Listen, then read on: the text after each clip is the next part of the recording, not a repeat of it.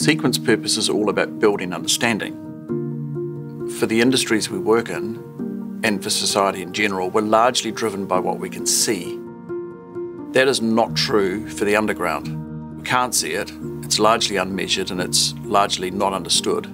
Humans have a lot of interaction with the earth, and it can be good and it can be bad, but we sit in a space where we can influence that. And I think that is just critical. As the world's industrialised, it's pushed its resource base pretty hard, and clearly that is not sustainable. The industries that we operate in mining and civil engineering and energy, they're trying to keep pace, and they see technology as a way forward. We solving very good problems, knowing better your resources and where to dig. You actually harm the earth less. Technology in the right hands is incredibly powerful.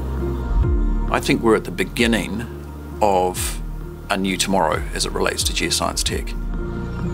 As society advances and we go forward in time, the expectations of communities and societies goes up, and rightfully so. And I think this is now the time that geosciences come into their own, to unlock understanding of the subsurface, to inform these issues so that the outcomes for societies and communities can be that much better.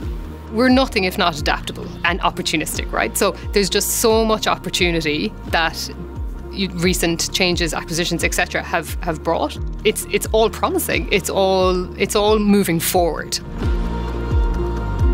We have got to be willing to challenge our own thinking and to do something quite unique and quite different, because it's only then that we'll produce the kind of disproportionate outcomes we're looking for.